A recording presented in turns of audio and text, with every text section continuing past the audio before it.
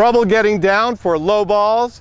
Join the group. There are millions of us. The headaches begin when we drop the racket head on low ground strokes.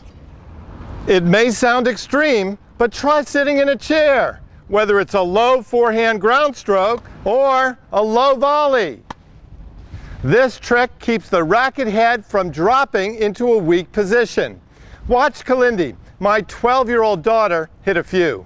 Notice her playing height at contact on low forehand ground strokes, and then low forehand volleys, just about halfway to sitting in a chair. Then, without a chair nearby, she maintains that same feeling for both shots. Think about getting at least halfway to a chair for low balls, and stay tuned to the Tennis Channel for more quick fix tips.